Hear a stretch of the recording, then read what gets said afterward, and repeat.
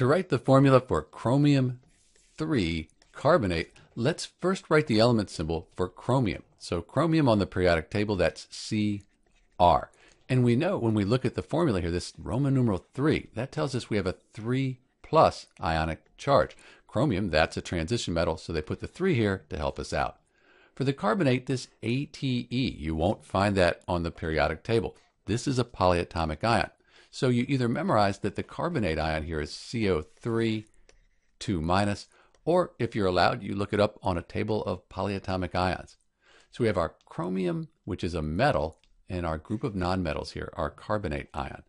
Because we have a metal and nonmetals, this is an ionic compound, and these charges here, they need to add up to 0 to give us a net charge of 0. That's a little difficult because we have a 3 plus and a 2-.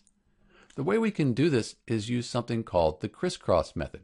We can move the 2 over here, then the 3 out here, get rid of these symbols, and then we need to show that we have 3 carbonate ions and each one is 2-. So we'll put parentheses around our carbonate ion, and this is the formula for chromium 3 carbonate, Cr2CO3 3. Let's check our work though. So we said chromium, that is 3 plus, and the whole carbonate here, this whole thing is 2-. So we have 3 times 2-, that's 6-. 2 times 3 plus, that's 6 plus. So these numbers, they add up to 0. We have a net charge of 0.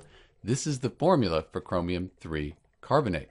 We have the Cr2CO3 3, 2 chromium atoms, and then these 3 carbonate ions.